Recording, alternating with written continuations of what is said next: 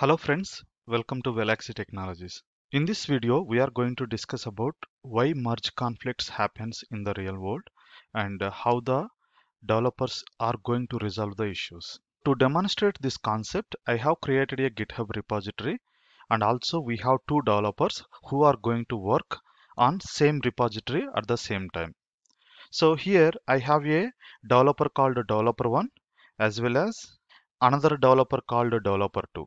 So this developer 2 is on AWS server, another guy is on my Windows system. Now both guys are working on a same repository called merge conflict repository where I have created two files, and if you see my info file and there is some information in this file. So initially developer 1 has seen that okay, this code doesn't looks good, maybe it is text, but usually in the real world we see the code, right? So he thinks that okay, this code is not right, there is some bug, he want to update this code. For that he is going to clone this repository. Okay, so I'm cloning this repository. So I'm developer at this moment, git clone, and I'm cloning the repository. Once you have cloned your repository, you are going to get your repository, and by default git branch, if you check, okay, git branch, if you check, you have only one branch, that is master branch. Usually developers doesn't work on the master branch, they create a new branch out of that and they do the changes over there. So let's take an example that I'm creating a new branch called git branch, okay, dev one branch, okay, because it is a developer one. So developer one branch I'm creating. Now we have created a new branch, and if you check git branch, now we have two branches. So let me switch on to dev one branch and let me do my changes. So git checkout is the command to check out to dev branch. So dev one branch. All right, I have switched to dev one branch, and git branch, if I check again, okay, you can see green color and star means you are in dev branch. Of course, in my git bash I have updated so that I will get this information over here in which branch I'm working. Fine. So now let me do the changes to my file. So vi my info, and here I'm going to change my username to developer1. Okay, so this is how I'm fixing this issue, and I'm from Bangalore. Okay, I just updated this information, and git status, if I see, so I have modified my info file on the dev1 branch. So git add dot git commit -m updated my info file. Okay, so I have updated or committed these changes into my local repository, not into the remote repository. Once this is done, I need to git status, so nothing is there, my branch is clean, and I would like to commit these changes to the master branch. Okay, but meantime one more developer has seen this code, and even he thinks that okay, this is not in the right format, and if you see here, it is still not yet committed as a developer one, so you can still see the same code, and he thinks that okay, let me correct the bug.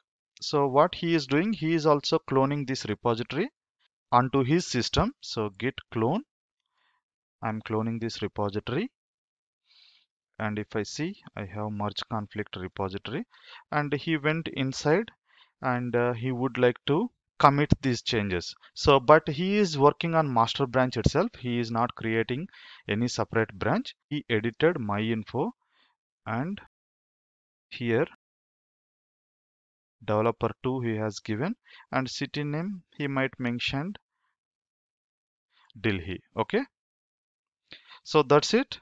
And git status, git add dot git commit -m updated my info file developer 2.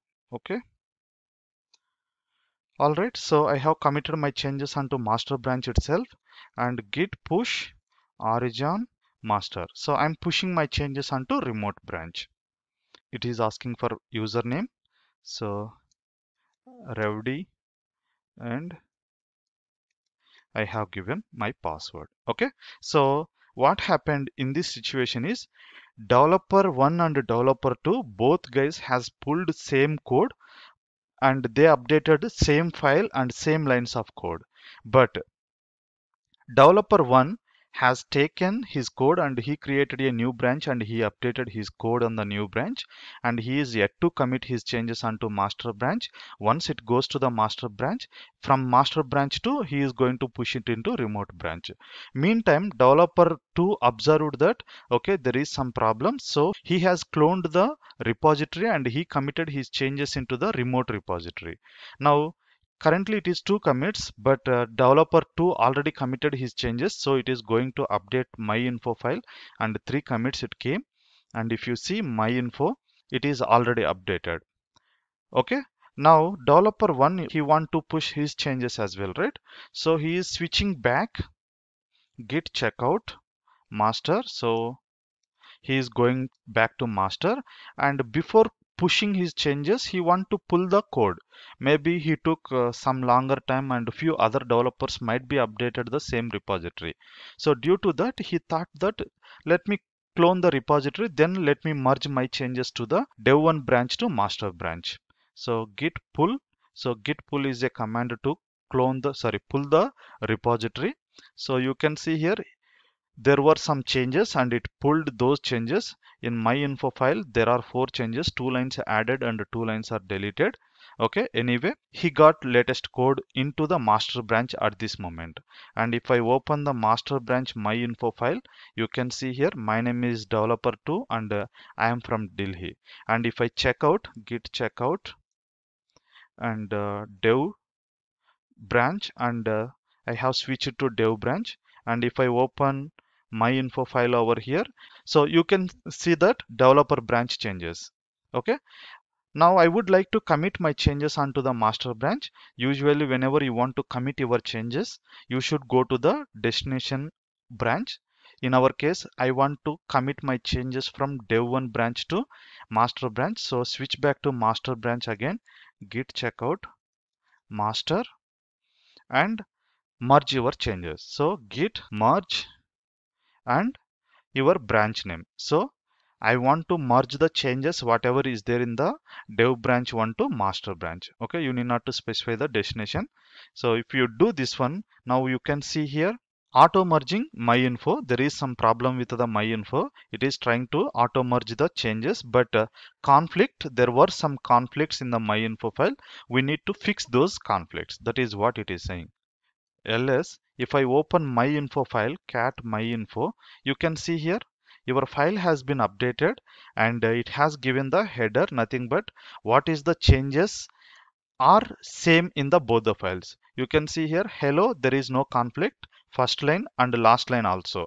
I like movies, but remaining two lines there is a conflict that okay, my name is developer2 and I am from Delhi, and same way here also there is a conflict.